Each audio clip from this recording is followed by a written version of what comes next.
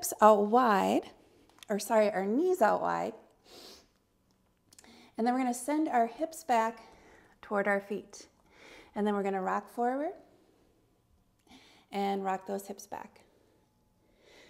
Nice and easy, rocking back and forth. My tailbone under, and then slightly shift forward. So I'm feeling this stretch in my left hip flexor. And then just rest your hands on the right thigh.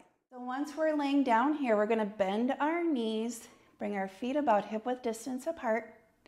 We're going to cross our right ankle over our left knee. Now option 1, you can stay right here. Option 2, draw the left knee in toward the chest and hold it here. Keep the head, neck, and shoulders relaxed on the mat.